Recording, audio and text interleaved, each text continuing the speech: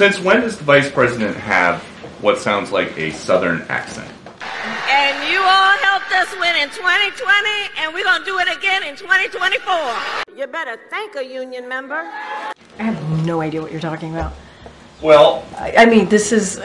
She was talking about unions in Detroit using one tone of voice. Is this something that same you think... line. Okay, Peter. That she used the same line in Pittsburgh, and it sounded like she at least had some kind of a southern drawl. I mean, do you hear the question that you're... I mean, do you think Americans seriously think that this is an important question? You're goddamn right. They care... You know what they care about? They care about the economy. They care about lowering costs. They care about health care.